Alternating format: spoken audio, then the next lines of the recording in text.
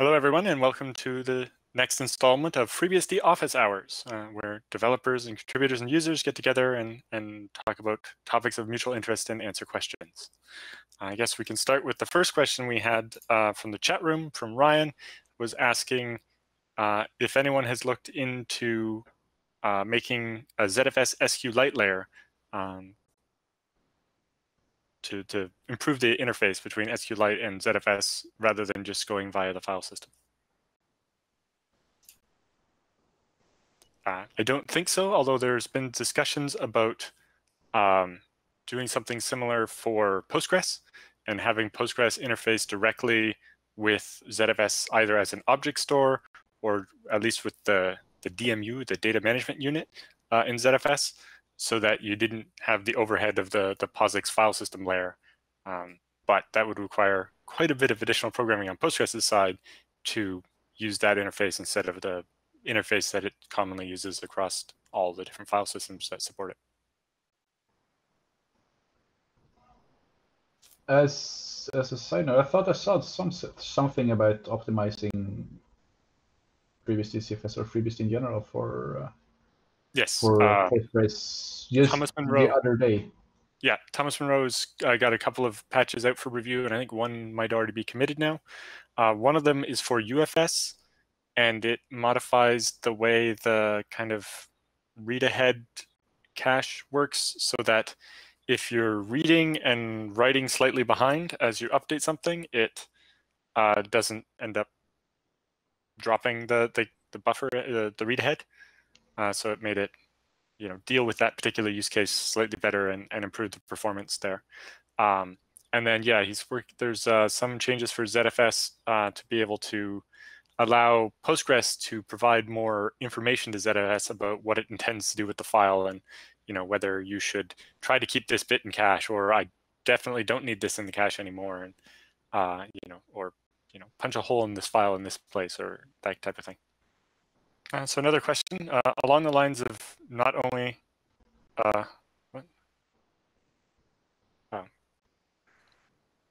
the question is, will there be reports from the Code of Conduct Committee on its activities, like anonymized, aggregated, and so on? I think we've done that in the past, haven't we, Warner?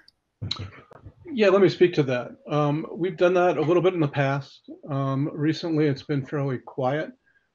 We've had, up until this past weekend, there had only been one non-serious complaint. It was more of a rhetorical question after we published the COC. After this weekend, I think we have more to report about. So we'll probably report. But the whole rest of this year, the complaints have been relatively infrequent. So there hasn't really been much to actually report, but this month we've definitely seen a big uptick. So I'll go through that as well. I'm transitioning my role away from the conduct board for this core team. I want to focus my energies on other things.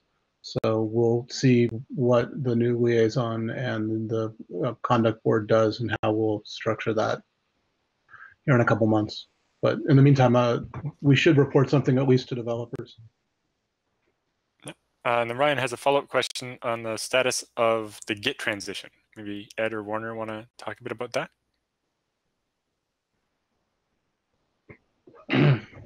So since Ed's not unmuting, I'll talk about it, but if Ed wants me to shut up, I will at any time. So we've translated the subversion tree and found some problems with that and are fixing those problems.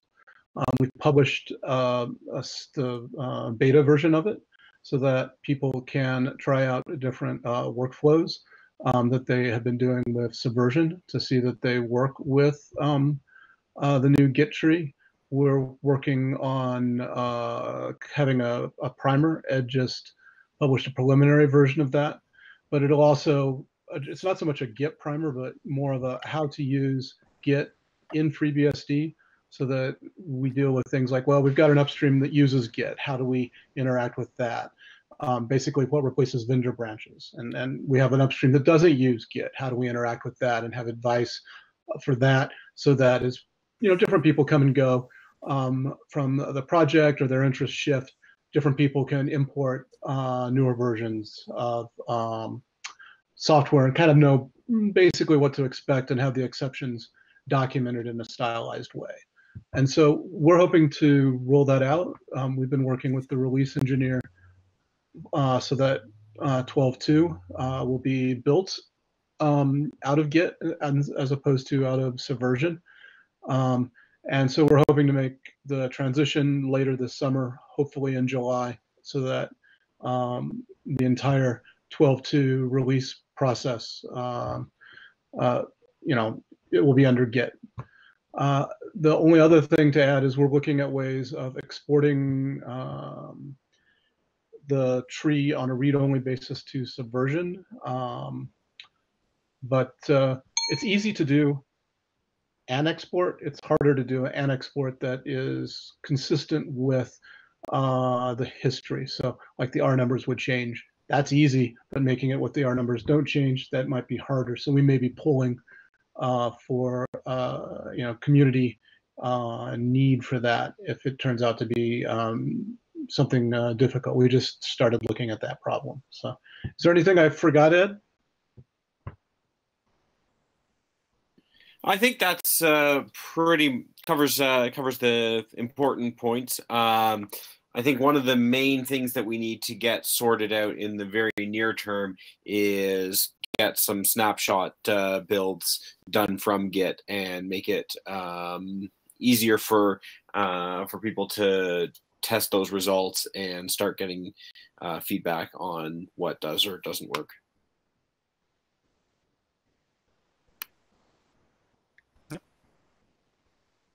So the next question actually kind of morphed into 2 or 3 questions, but is there a recommended way of using FreeBSD Update across a fleet of hosts besides hitting each one individually? In general, there's a cron tab mode in FreeBSD Update that will fetch all the updates, and then it's just a matter of installing them.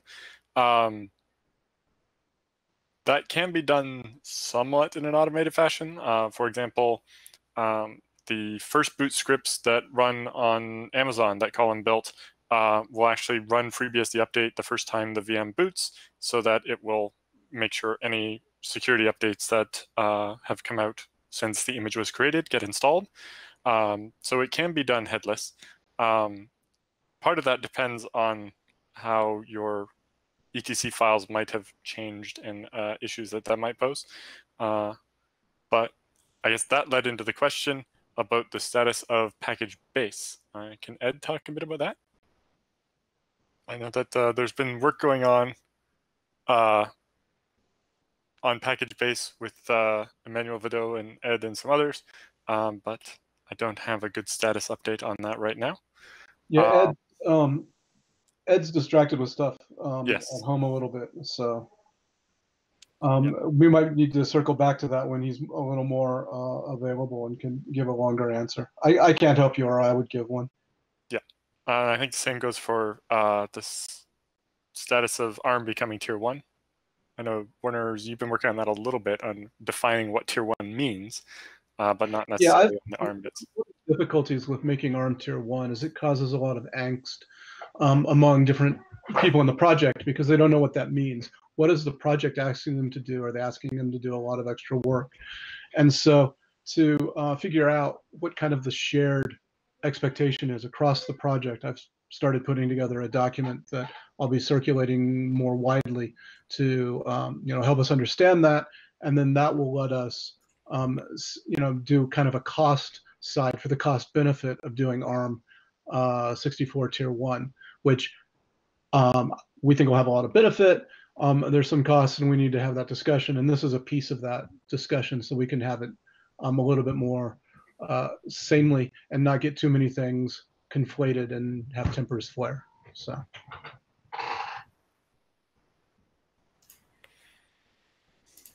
Yep.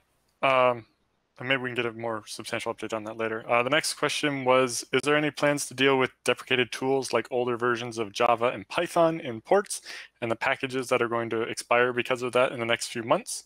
There was a bit of a discussion on the IRC about that before the call started, but Nicholas, do you know more, or maybe Steve, about what's going on with that? I think Steve is better to answer, but okay. Yeah. We can't hear Steve. He unmuted, but there's no sound.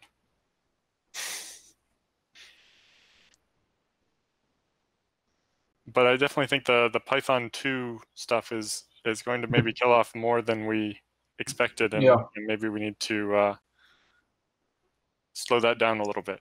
Yeah, I mean, I would assume for the Python 2 stuff that even if Python 2 is deprecated and even has an expiration date, maybe I haven't looked that we won't new Python 2 until most, if not all, of the users are migrated.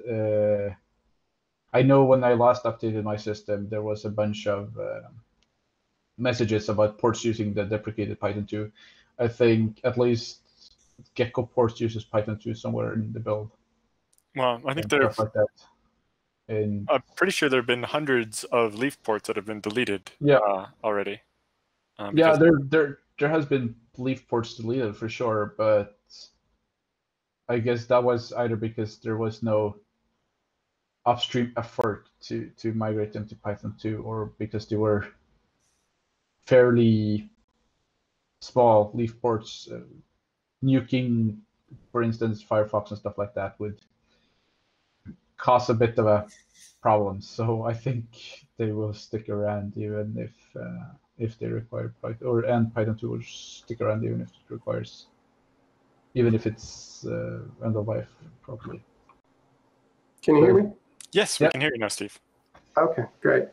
Yeah, I mean, it really does come down to upstream. You know, unfortunately, I don't think a lot of us volunteering on the ports project, you know, have time to delve in and do security maintenance on things like Python 2. So if someone were willing to commit to, say, pulling patches in from other vendors, you know, we could talk about that.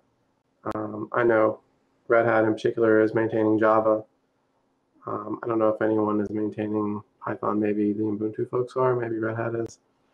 But someone would have to, you know, pull those patches in. I think we'd have to have someone really willing to do that work, and then we could talk about keeping it around. I would guess that Red Hat has patches for Python 2 because they usually keep fairly old versions of things supported for some time. But the next question is, probably, are they willing to share the patches? Well, Red Hat patches are going to be out there in the CentOS source repos, if nothing else. You could go fetch them, but it's work. Yeah, and you know their job's slightly easier because nothing else in their package set changes. Whereas you know we don't get to move the ports tree kind of in lockstep like they do. Wait, I'm looking at FreshPorts right now. If we're talking specifically about Python 2, there's some heavy hitters like VirtualBox, Thunderbird, and I think all the Gecko ports. Thunderbird was just first on the list, stuff like that. And then there's a whole bunch of various pipe ports, and I think that's could be things that are also available as a Python 3 package, but FreshPorts list them anyway. For the Java ones, I'm wondering, you know, how old of Java do people still need, and how many apps are depending on it? Like, most of my Java apps were fine going up to 12 and 13, although we did run into a couple of things where we needed to change the Java source slightly to make it work. But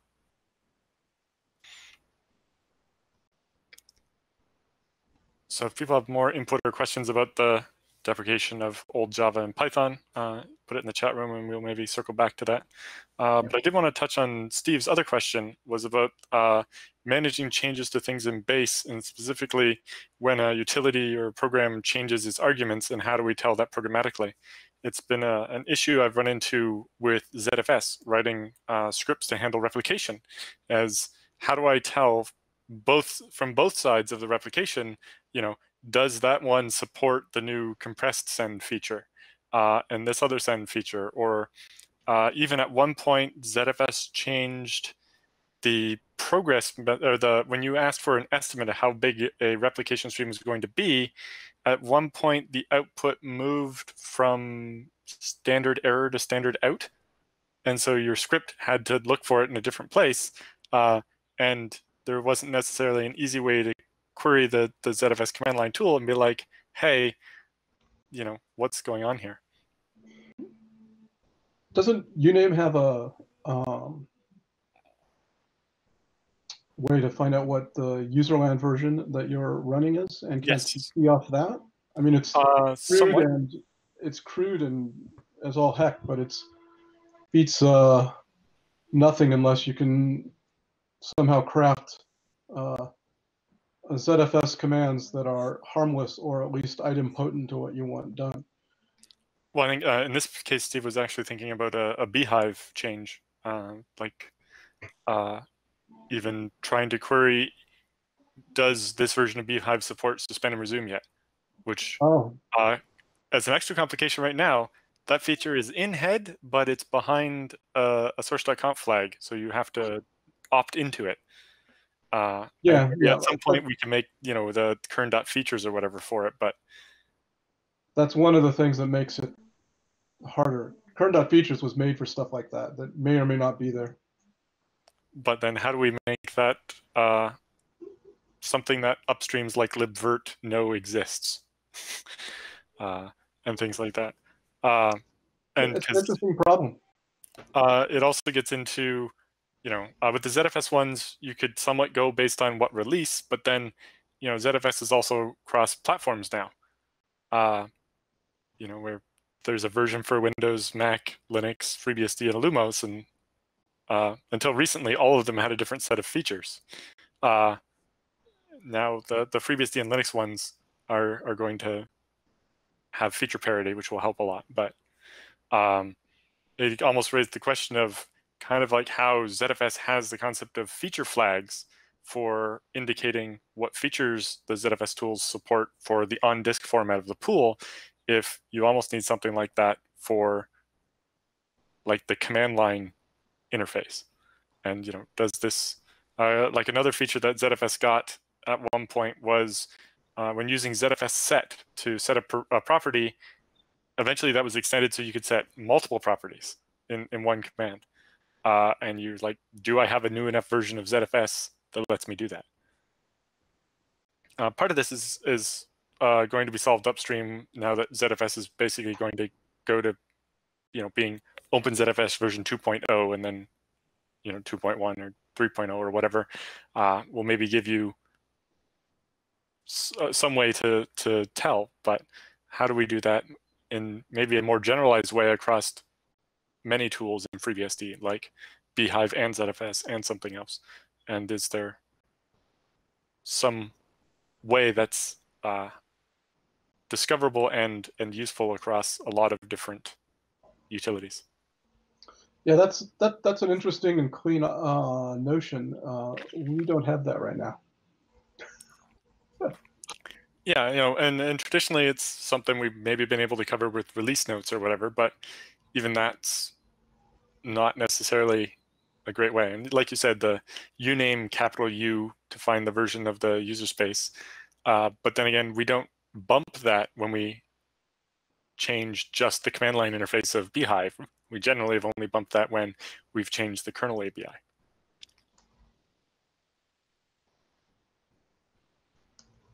Yeah, some people have. I mean, when I've removed certain files in, Right. like include files and stuff, I'll bump it, but it's not part of the project's DNA to think to do that for things like additions of arguments to commands. Right, because in general, you think of those additions as not a backwards incompatible change, but you don't want things like libvirt having to grok the usage statement in order to figure out if a feature's there. Exactly. And FreeBSD version isn't about incompatible changes. It's just about changes because, if you're trying to run on a particular version, you know things about that particular version. And this helps you know more at a finer level because bumps to FreeBSD version are cheap. Right. So apart from having to rebuild your kernel, I think that's the... Right. And rebuilding all your ports. A small inconvenience, hardly worth it. Well, and you can also imagine the documented list of what each of those ABI versions means could get quite a bit bigger if we were doing a better job of bumping it every time we change something. And documenting exactly what the change is, because right now a lot of the versions are, bump FreeBSD version to deal with the said change. Yeah. That's helpful, but which said change? Yeah. And if you're lucky, you'll get an R version, said change R, blah, blah, blah. This just reinforces my opinion that FreeBSD version is actually mostly useless even in kernel. For instance, for RTLD, I provide a very different way to differentiate RTLD version and features it provides. For specific symbols, when some feature that is not otherwise discoverable is added to RTLD. You can imagine doing a lot of things when you have some user mode utility. For instance, you can have a flag that just lists the features that you can optionally have and that were added from time to time. You can have something more mechanically discoverable, like, again, you can just export an ELF symbol from the binary and then parse it using the standard binary maintenance tools, binutils. You can do a lot of stuff there and do it at a place where you need, instead of trying to define some generic scheme that actually doesn't fit each piece where you need it. FreeBSD version is basically an example of the failed experiment. That case by case and do it as you need and when you need, and that's all. Yeah, and that was a bit the way I was leaning with the ZFS command line thing, was adding a command like ZFS API or a ZFS CLI that would output a list of basically feature flags that are like the symbols you mentioned that should specify, this version has these changes against whatever the original baseline was. But then the question was, how do we, do we occasionally reset that baseline to avoid that list getting overly long, or what is the problem with the list getting too long? Not that much, other than just getting cluttered. But yeah, I'm of the opinion that having the long list is not a problem. Actually, another thing that I can think of is other features actually implemented in libraries like libzfs or whatever support library is used by the CLI tools. If yes, you can just look for the symbol that is used to implement this feature. Then you would know is it present or not. Yeah, that's maybe a little harder to do from a shell script that does ZFS verification, but in general, that makes sense. That is actually very easy to do from the shell script. Okay. Just an M or readelf or object dump, Right. libzfs, and then grep for the symbol. It is one-liner.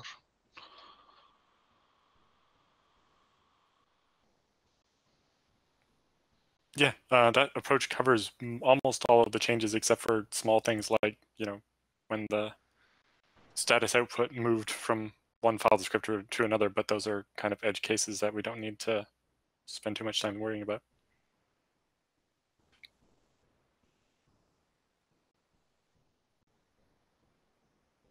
So the next question was about the status of BECTL, the boot environment manager on FreeBSD.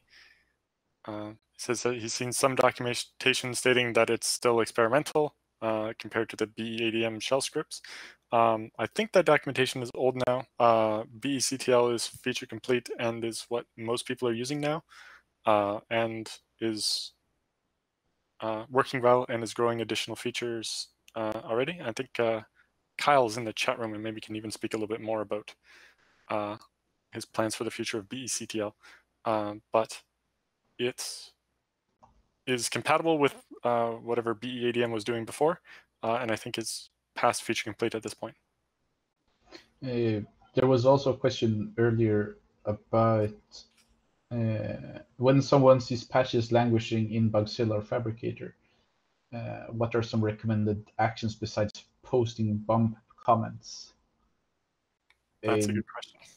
There's been some discussion on IRC, and I won't be able to read that one and talk here at the same time. But from my perspective, if it's a port or something that's maintained, you might be able to drop an email to the maintainer. Sure, send it. And if it's more general ports, or if you submitted a patch for a port you maintained, sending a message to the port's mailing list is a way to get someone to perhaps have a look. Unfortunately, that leads a bit to, the person who shouts the highest or the loudest gets the attention, but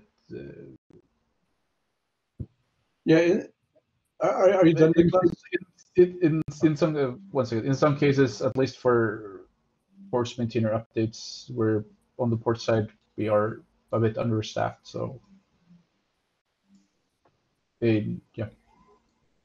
Okay, go ahead, Warner. Yeah, there's a couple of issues at play. One is that patches can come in a number of different ways, either through Fabricator or through Mozilla, or sometimes as pull requests on GitHub. And so that defocuses developer time. You have to go look at here, I have to look at here, I have to look at here, and go searching for things. Mark Linneman does a really good job on the things that come into Bugzilla of getting them to the right people. These people may be busy, and so forth. And we don't, so here's kind of where tooling starts to come in. We don't have a good way right now to indicate, yeah, this port looks good, I hope it compiles. Or, this change looks good, I hope it compiles. Or, those sorts of things.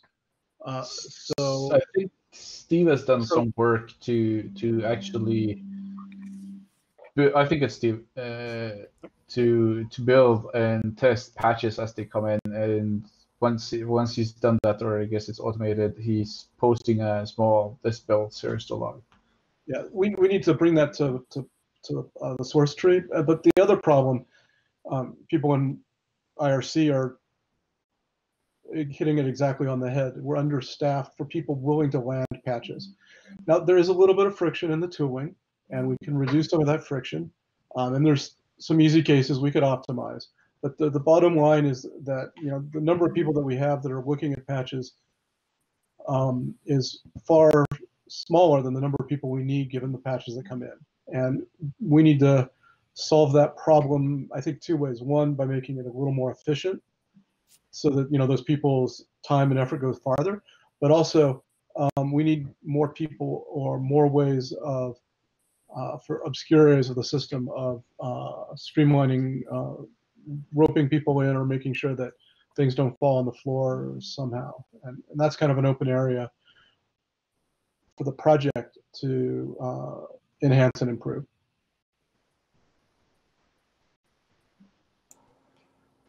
Can I mention one other thing that I've been thinking about as far as that goes, which is, we have overlay support in Poudre now, which I think could enable a lot of new interesting workflows, particularly in terms of we have the GNOME repo, for example, now, and we have the KDE repo. Folks are kind of working off in a corner and then kind of merging things in. And I think there's a lot of room to take advantage of the overlays to kind of split the tree up and move some things out so that people can do things without sort of running into roadblocks. if that makes sense. As someone working on X, when I looked at the overlays, it feels like when you're working on large, more infrastructure-ish, or at least large family of ports, it's not as you usually want the whole ports tree anyway. And I mean, at least the GNOME team, the KDE team, the Xor team, and stuff like that, we have ports trees on GitHub where we can accept patches. And then the problem becomes getting those patches from that ports tree into the Subversion ports tree. But for that process, I'm hoping that the Git conversion will streamline that process, because then you can work in your team repository, or even your own repository for your own ports, and just submit pull requests, and hopefully those can be easier merged for at least my workflow. When I pick up a patch for a port from Bugzilla, I need to fetch the patch, I need to apply it, I might need to build it in PyGR if Swills hasn't been there already, and then I need to commit it. And having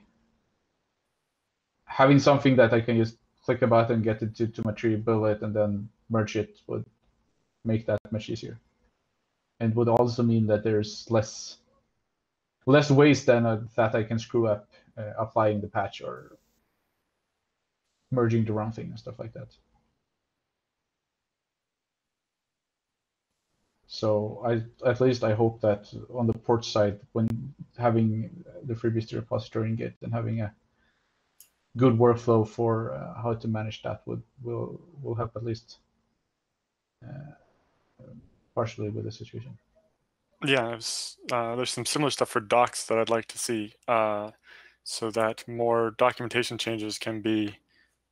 I can look at the proposed change, see that it's fine, and automation already told me, that doesn't break the doc build, and here you can look at a rendered version of it to make sure it displays correctly, and that type of thing. Whereas now, even if it's somebody with a relatively short, 2-line change to the documentation, it can take half an hour for me to actually pull that down from Bugzilla or Fabricator or whatever, build and test it, make sure it looks right, do all the stuff to be able to commit it. Whereas, in some ideal future, I can review it, check the outputs, and press a button, and now it goes into the repo.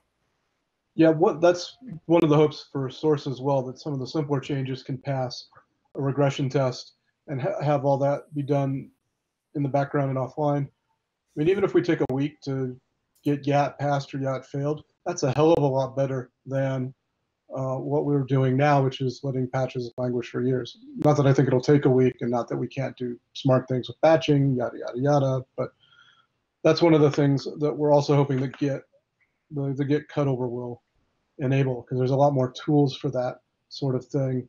And also, we can potentially enable, if we publish the tools we use, we can allow developers to kind of run the test, so they know that it's good, and by the time they show up and get developer attention, it can be a useful exchange on substantive issues. There's talk about highlighting style issues, and there's talk about highlighting build failures and test failures and those sorts of things. And I think at least highlighting those things would be very useful for our submitters to say, oh, I need to go fix that, or whatever, and we don't have a person in the loop to have a long round trip time to get these things nailed down, and it might reduce the friction some. So that's some of the tooling we're hoping will come in the future to make things a little bit better. For sure, getting that, even the initial feedback that, while the submitter maybe did the tests on their machine or whatever in a clean environment, the results were slightly different or whatever. But anything that is a roadblock to getting it committed, if we can get a response to the user that doesn't take a bunch of developer time, that increases the, right. getting them that feedback, and that by the time a developer looks at it, it's in a more ready-to-land state. Yeah, and the project doesn't have to necessarily do this with all its resources on its own.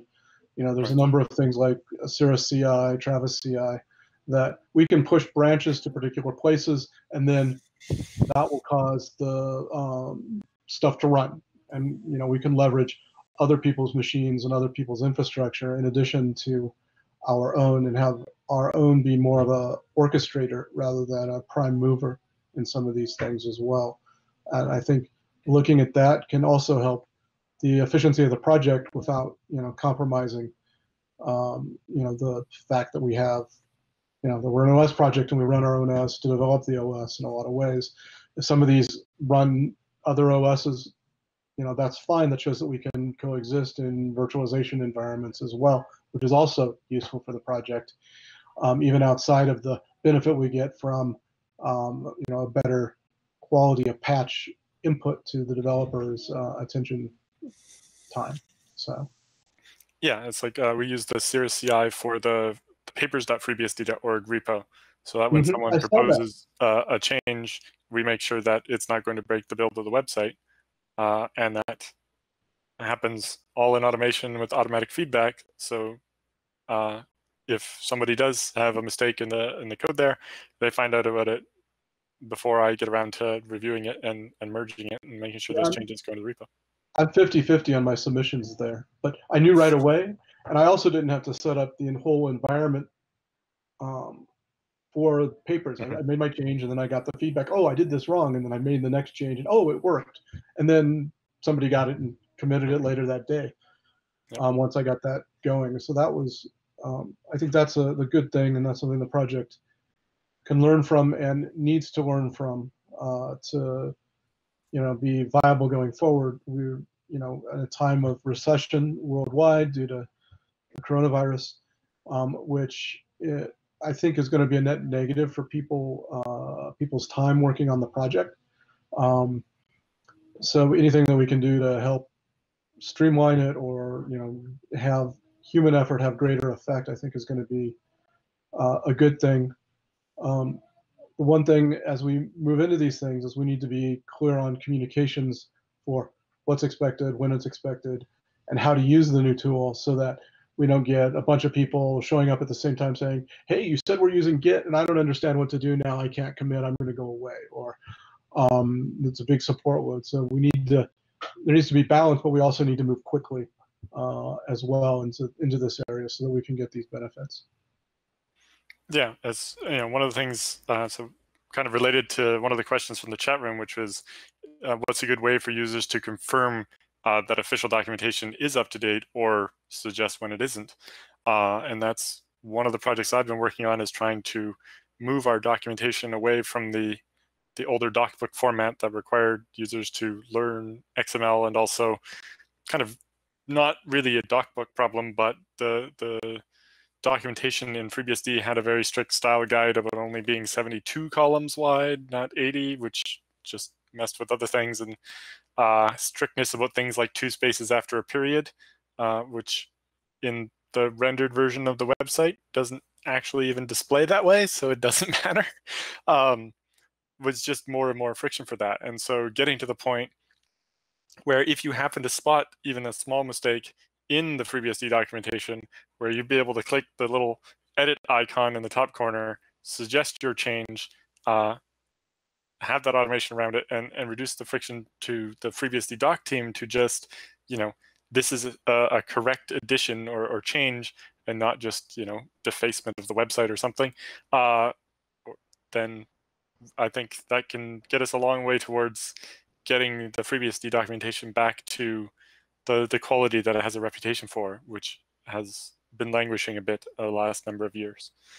Some of that is my fault. I put a bunch of effort in and got the ZFS chapter up to date, but I've not been maintaining it since then. Yeah, for documentation, both having a easier way to update and submit patches, even as someone who's worked decent amount of time in docs, every time I have to do something, you have to figure out how did I do this, and it's fairly cumbersome. Making it easier to update would be a huge benefit to the project. And I also think, regards to documentation in general, we have to realize as developers and computer people and stuff like that, that documentation is a living thing, and it's something that you need to maintain. It's not just write once and forget. Similar way as our code needs to be maintained, the documentation needs to be maintained. Yeah, and I think the other thing that the doc working group is trying to address is that people consume documentation in different ways, and we have different consumers of our documentation. So while the FreeBSD handbook in its kind of textbook style is useful, and it's kind of like the operator's manual, you probably also need slightly more informal documentation in the form of like how-tos and tutorials and quick start guides, but also, we do need to still have things like the architecture handbook, developer doc stuff that's much more detailed and is into, this is how the source code works and stuff, or this is how this architecture works, or this PMAP and so on. And finding a way to structure those different types of documentation so that they're accessible and discoverable, but specifically so that if you're an end user and you're trying to figure out I want to install this application on my Raspberry Pi, you don't end up in the architecture handbook learning about implementation details of ARM that are not going to be useful to you. And so trying to figure out how to structure our documentation so that we can support the different use cases for the documentation and the different consumers of the documentation, but in a way where it's all consumable. And then Coding Cowboy says that we need pictures. One of the reasons why the project to convert the docs went with ASCII doc rather than just pure Markdown was so that we wouldn't lose the few things we have, like diagrams with annotations.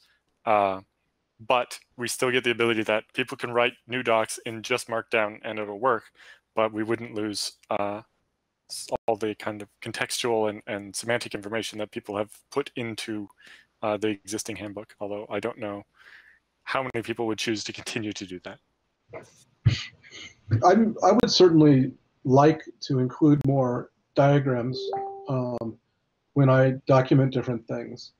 So, because a picture's worth 1,000 words, Code Cowboy is right. Coding Cowboy is right about that. So, and right now I'm going to go with somewhat more difficult than excruciating to do that. I did it once a really long time ago, I think, but I wouldn't have the first idea where to start today. So I like the idea that ASCII doc would let me do that, either inside ASCII doc directly, so I don't need to use another tool, or using another tool if ASCII doc was insufficient somehow for what I was trying to do. I like that a lot. Alan and Benedict, can I ask a question? Yes, please. So the ASCII doc conversion of the handbook, what sort of timeline are we looking at to cutting over there, or do we have a plan to get to a timeline? What's kind of the status there? Maybe it might be a better question. So my work had kind of stalled, although recently somebody, who was it? Hertzing Grundy had revived his work to help me finish the tool that does the conversion. So we have a conversion. It's mostly okay, but it's mangled things like if there was a line break in the title line of a chapter, when we converted it, the space got lost and two words got smushed together.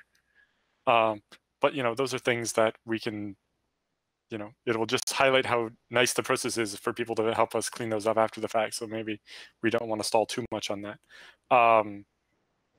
There's that. And then recently, I think it was Salvatore, worked on converting the content of the regular FreeBSD website to Hugo Markdown. And I think with his help, we can get that doc project back on track and moving forward again. Yeah, I think at some point we just have to do the cutover and deal with cleanup afterwards. We don't want, we don't have to tear down the old website for the handbook right away, and we can, just get towards getting everything updated. So yeah, maybe a little bit more biased towards flipping the switch rather than trying to get it good before we do that. Another question for Alan: is there any plans to move to Git at the same time as doing the conversion, or those separate things? Well, I think on the current timeline, the project is expecting to move to Git in the next, 5 or 6 weeks. So yes, it was always predicated on using Git just because that allowed that workflow of, you click the little pencil icon and it would create the pull request with your change and allow us to review it. Yeah, getting back to your earlier remarks, Alan, I would bias away from having the perfect being the enemy of the good. So do it and clean things up, and get more people looking at it, more people submitting things, especially once we get to Git, and doing that is simple and easy, and maybe having some kind of project-wide PR where both inside the developers and in the doc group, as well as for our users, say, hey, this is the new version, and we want it to be really good by 12.2 release or 13 release or something, which is at the end of the year. Spend 5 minutes and do this, and try to draw some people in that way, and maybe we can also hook some recruits to do more extensive work in the document space if they find that that's easy. Right. Just a suggestion. I don't have time to make any of that happen. But yeah, I agree that maybe just having a hackathon around getting it finished, and get some people to be able to spend a bit of time on it and do it, would, like we've said a number of times, perfect is the enemy of good here. At some point, we just deal with the fact that not everything's perfect and go through cleaning it up a bit at a time. Edward asked about the outcome of the FreeBSD 2020 community survey. I think we just started looking at the results for that, and I guess we Core 11 will post something about that once they've had time to digest it. Yeah, Sean Chitterton did that survey and ran it and posted some preliminary results on the core channel, which I think he was planning on sharing a little more, sharing a little bit more widely. I mean, it was like 1 or 2 screenshots, so there's almost no data there. To brag that, okay, it's done, we can talk about this. And so when things settle down and there's enough bandwidth in core to talk about it, and we're not dealing with other issues, I think we'll talk through it and get the results published, and see what the data tells us about who's using the product, or who's using our OS, and what the project can learn from that about maybe doing things differently or doing different things or what have you. So yeah, the results will be published soon. We've had a little bit of a mess this past weekend we need to clean up, and that's going to take some time. So probably once Core 11 is completely transitioned to in July is the time frame people should expect the results to start coming out. Yeah. I have a completely different question on a completely different topic. Yeah, please.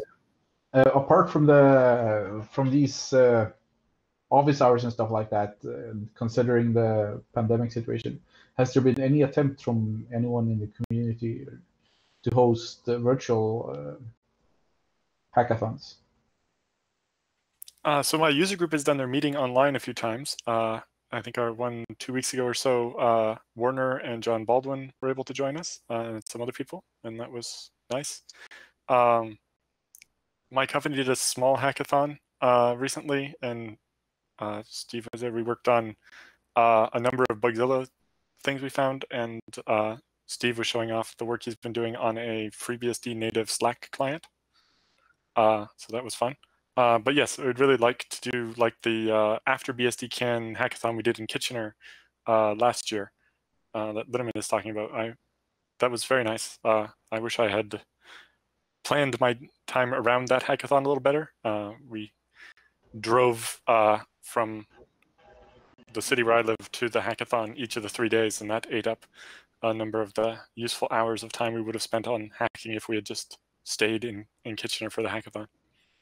Although after being at BSDCan for a week and a bit, I did like the idea of sleeping in my own bed for those extra nights. But it might be something to look into, hosting some sort of virtual hackathon or squashing weekend or something, since we currently can't do it in real life, so to speak. Yeah, I do think that's would be a good idea. And maybe spinning that off into a couple of different groups, like one for the doc things and maybe one for some port stuff and just general bug squashing stuff. Like I fixed a bug in the MD5/SHA-256 command in FreeBSD, where if you fed it the input from standard in instead of a file, the -C flag was just ignored. Instead of, it's supposed to allow you to say the expected checksum is this and exit with an error if it's not. And that didn't work if you fed it input from standard input, rather than feeding it a file on the command line. And somebody pointed that out in a bug, and I managed to fix it. Although, as happens many times with these bugathons, it turns out the bug is not quite as easy as it looks to fix. But we did get it figured out. Bugs have a tendency to do that. Yeah. Although the one was pretty easy. It was just removing a check in ZFS that was preventing you from using certain checksums on a boot pool because the bootloader didn't support it, but the bootloader has since gained support, and we had never taken that check out. I think was there one more question in the chat room? No. Well, there is one now at least. Could libmd be accelerated, e.g. with AES-NI?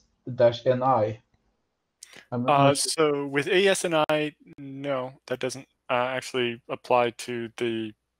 I the CPU support for accelerated SHA-2 and so on are a separate feature, but similarly, so libmd currently uses Colin Percival's implementation, which was faster than the previous one, but does not currently take advantage of some of the AVX and so on that it could. I looked at using, Intel has a library called ISA-L, I think is the one I'm thinking of, that has accelerated SHA and basically uses the AVX vector instructions to improve it. But the assembly is in a dialect that our compiler doesn't support. We'd have to import YASM or something. And there's been some talk about doing something like that. And so, yes, it would be good if libmd could import and make use of those. Yeah, we hacked the build system at work to use YASM from ports, but our hack is very hackish. But we use it exactly for that. We use it so we can use the Intel ISAL libraries, which are written in the YASM, MASM dialect of assembly. Mm-hmm. I think, yeah, it'd be nice to compare that. So Colin says that his SHA-256 code, which is from the FreeBSD kernel, and I updated libmd to use it, or the other way around. I don't know. Colin made one of them faster, and I made it so that both the kernel and userland both use the newer version. He says not the version in FreeBSD because you have to do the right stuff to save and restore the FPU if you're going to use the AVX stuff. John Mark Gurney had written some of the stuff for that, including like the figuring out if the CPU supported it to enable it and so on. It would be good to get that finished. I just haven't had time. There are many other things that need my attention more. But if somebody is into that, it'd be really helpful. But if somebody is interested in working on the AVX accelerated SHA stuff, or even just basically importing Colin's stuff from libc Persiva into libmd and the FreeBSD kernel, I can also dig up the link for John Mark's stuff that does the FPU save and restore, and that to help them get bootstrapped on that. And yes, as Mark Linderman says, it's not the technology that holds us back, it's our personal organization, or lack thereof. All right, we're running up to the end of our hour. Is there maybe one last question? Someone asked earlier if Ed was around to answer or give us some sort of status update on package base, since he wasn't around when we first talked about it. But I don't think he is. I am around. Awesome. So I have been exploring and playing with package base a little bit, but I am not an expert on it by any means yet. So really, we should get Kyle or Manu to weigh in here as well. My understanding is, and my experience so far has been, that it broadly works. From a very high level, it's functional. What we really need is to get people using it and finding corner cases and odd misbehavior or such. And there's some work that needs to be done in package still to kind of make a from the user experience perspective, to make it convenient and usability improvements. But I know there are a number of developers who are updating their main laptops on a regular basis, exclusively via package base today. Is there a wiki page or how-to or something that explains how to get started running package base for current or something? Yeah, there is a wiki package base page that talks about how to convert from an existing installation into package base and update it. And I believe it is entirely up to date. One of my goals in the midterm future is to set up a prototype package base build and distribution environment, so that so that folks who want to explore it can get a version of current easily from a pre-built set.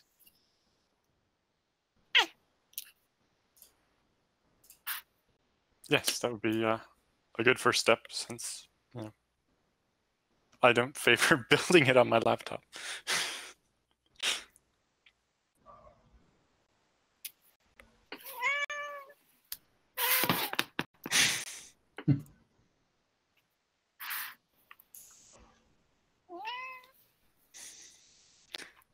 Okay then.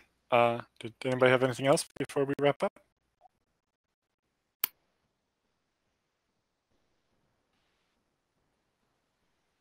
Okay.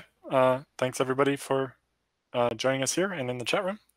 And keep an eye on the Office Hours wiki page for the next time slot. And if you have any suggestions on topics, or if you would like to volunteer to host so I don't have to, do get in touch. All right. Thank you, Alan, for hosting these. Thanks, Alan, for running this and getting it all set up. Yeah, thanks.